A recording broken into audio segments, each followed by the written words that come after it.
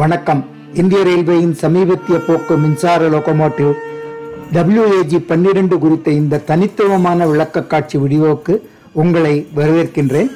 பிரதமர் நரேந்திர மோடி 2019 ஏப்ரலில் WAG-12 locomotive ஒன்றை அறிமுகப்படுத்தி ஏறக்குறைய 2 ஆண்டுகளுக்கு பிறகு பெரிதும் எதிர்பார்க்கப்பட்ட இன்ஜின் இந்திய ரயில்வேயால் வருவாய் சேவையில் இப்பொழுது நியமிக்கப்பட்டுள்ளது.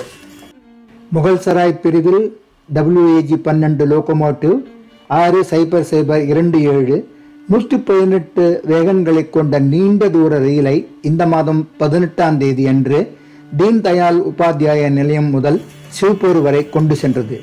இந்த WAG-12 லோகோமோட்டிவ்களுக்கு 60,000 முதல் சாலை எண்களின் தொகுதி ஒதுக்கப்பட்டுள்ளது.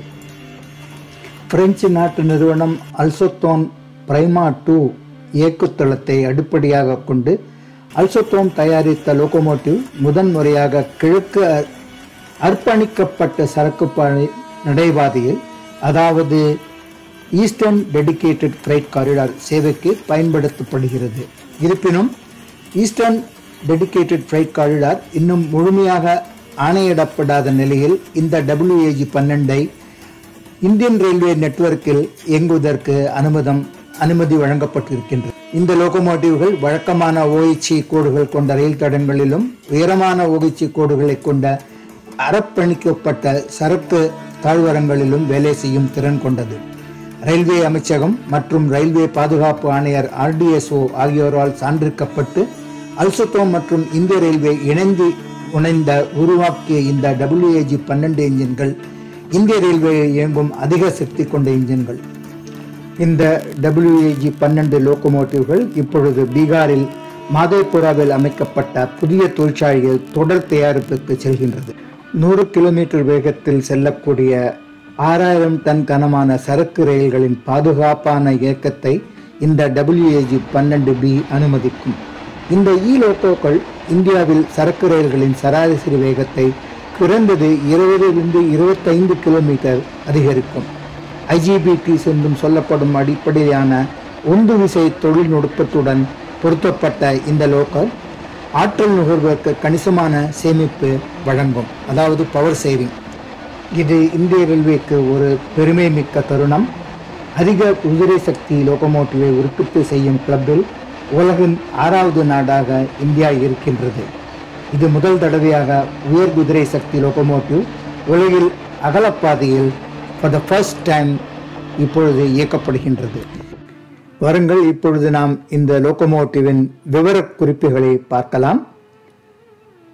அதாவது இது 4 சக்கரங்கள், ஒரு போகியில் 4 சக்கரங்களை கொண்டது.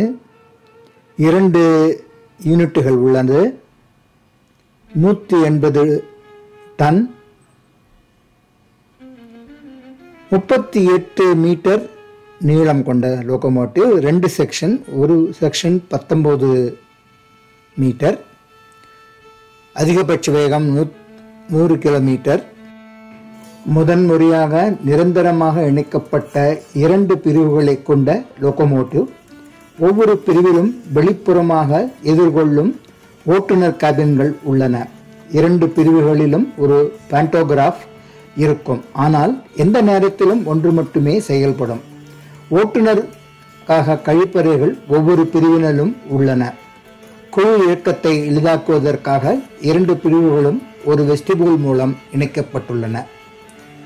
மேக் இன் இந்தியா முன்முயற்சியின் கீழ் இந்த லோகோமோட்டிவுக்காக தேவைப்படும் 90% கூட்டங்கள் இந்திய நிறுவனங்களிலிருந்து பெறப்படும். ஜெய்ஹிந்த். இந்த தொகுப்பை பார்த்தமைக்கு மிகவும் நன்றி. நான் பகிர்ந்த தகவல்களை நீங்கள் விரும்புவீர்கள் என்று நம்புகின்றேன். எனது சேனலுக்கு குழு சேரவும். Subscribe to my channel. Please comment. உங்கள் கருத்துக்களை பகிரவும். இந்த பூட்டுதல் காலத்தில் பத்திரமாக இருங்கள். Stay safe during this coronavirus lockdown days. இந்த தொகுப்பை பார்த்ததற்கு மீண்டும் மிக்க நன்றி. Jai Hind and thank you very much once again.